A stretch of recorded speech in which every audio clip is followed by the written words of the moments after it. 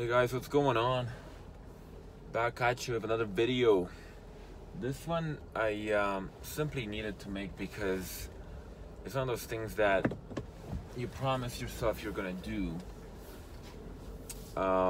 certainly before you die, but hopefully way earlier. And this one is about Lloyd Pye and his intervention theory. And I'm not even sure if it's his theory, but he certainly made it popular when he talked about it before he passed away, sadly, and very suspiciously in 2013. What I mean by that is he was a very healthy guy, a non-smoker, a former athlete, just a very, a guy that really had a lot to live for. He was a researcher, a hominid researcher. He was doing some great work with a very unusual skull that he was the caretaker for, and he very mysteriously got a very rare kind of cancer, and just within weeks he was gone. It was just very suspicious. But what this video is going to be about, because I'm going to do a lot of follow-ups on this because it deserves that much attention. What this video is going to be about is just how ahead of his time he was. And again, we go back to that moment of Patterson and Gimlin getting their footage on video, a very good footage, right? Especially for 1967. And there was nothing wrong with the footage, obviously, as we've discussed, but there was a lot wrong with the context and with the time of the footage. In other words, 1967, when you think back, there was nothing at all that could have been related to what they had. There was nothing to compare it to, nothing no forum to seriously discuss this. Science didn't want to have anything to do with it. They dismissed it before even checking it out, and they could have had 4K footage, 4 hours worth, and it still wouldn't have been accepted as legitimate footage because it just couldn't be true, right? So when Lloyd Pye discussed his intervention theory at first, of course he was met with the exact same reaction. He was met with, this cannot be true, evolution is what we're gonna go with, and life began with a lightning bolt striking a puddle of water, which is pretty asinine. That's a pretty laughable theory, but we're asked to believe that that's true, and we're asked to believe that that's exactly what happened, which is to me ludicrous. But there you have it. There's a bunch, hundreds of PhDs going, that sounds very, very, very plausible, absolutely. And it's not in that only. There's many other areas where we can get into. But sticking to the topic at hand, Lloyd Pye not only laid out his theory in a very succinct, very logical, very, very well-researched way, but he had a very good ability to tie it all together. So he used what he had at the time, which wasn't that much. He had the work of Zachariah Sitchin, he had the work of Grover Krantz and John Green and Bindernagel and a lot of other very good men that have gone before him that had to face even more ridicule than Lloyd Pye did. But he took all of that, the crumbs that were there, the crumbs that were there, he collected them and put together a very cohesive, very logical, very very believable story of what happened, way more likely than what we've been told in school, okay, and in class. So this is where he has to get a lot of props. I mean, he's no longer here, so he doesn't understand how important his work will probably be looked at, like how seminal it'll be in the future, right? As we move forward, and we obviously debunk the myth of our human evolution from primates, which is absolute nonsense. We are nothing like primates in at least 12 ways, but there's probably more than that. But he went into genetics, he went into, you know, chromosomal fusion, he went into Rh factor, he went into genetic disorders and defects that are affecting us at a very high rate, as opposed to a species that is only 200,000 years old, should have maybe 15 or 20. What are we doing running around at 4,000 plus, right? Like, that's a good question. That's a very good question that we don't have much answer to, right? A good answer to. Anyway, so the other thing he did really well, and again, I'm going to get into more details of what he said. If you're not aware of his you know, talks and lectures, I'll post a good one below, but I'm going to get into more details later. What this is about is to just remember what he was known for, and to remember just how important of a personality he was, and why he was important. He was important because in one of his later lectures, closer to his death, he basically said that as much as, you know, science is important, and scientific procedures and research are important, there's areas in science where they're not being followed at all.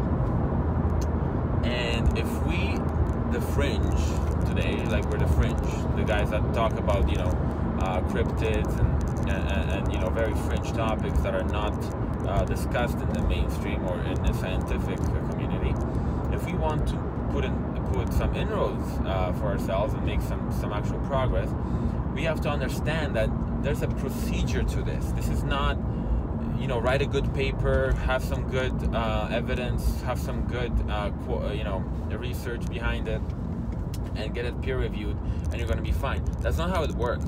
Okay, if there's anything that's not fully embraced by the scientific community in your abstract, forget it. Don't even submit it. It's gonna get you know, laughed out of the process, and by people like Michael Shermer and company, and you won't even see the light of day, right? So now, being 2019, there are other outlets. You can use the internet, you can use forums, you can go and talk about your topic and have lectures and stuff. But of course, if you're not even, you know, on a medium scale of importance, it's not going to make a difference. So we have to understand this as humanity, as human beings, that even if we're intelligent, even if we have good evidence, even if we present it really well, it doesn't matter. That's not gonna get us to where we want to go with the discussion that we're, you know, having. It's not gonna do it. What's gonna do it is what Lloyd was talking about, and that is, first of all, in the Sasquatch community, in the UFO community, in all these, you know, cryptozoology community, in all these communities that are doing decent work, you know, and they are getting together and they are talking about, you know, these important subjects. In these communities, we are very dysfunctional. I'm just paraphrasing now Lloyd Pye, and we are trying to take on a very efficient, very functional, very well-funded, very well, you know, very well just supported, very well organized team. And we're not gonna do it on the front. Like, we're not gonna just head on take them on, even with really good evidence, with really good examples, with really good you know, weight behind us, because it's just not gonna work. They know how to deal with us. But if we were to get organized, if we were to crowdfund some stuff, some genetic you know, tests, some more expeditions into very interesting places that, you know, not a lot of people have gone to, then we could have slowly, we could, you know, start, like Lloyd said, pick out some equipment and start getting ready for the game on the actual level playing field, right? And it still wouldn't be level, it would be tilted, but at least we would be on the field. Right now, we're not even in the stands. We're getting ushered off by the ushers. You know, like, you don't even belong here. That's how bad it is in 2019 still. Which is why I have nothing but respect for someone like you know, John Green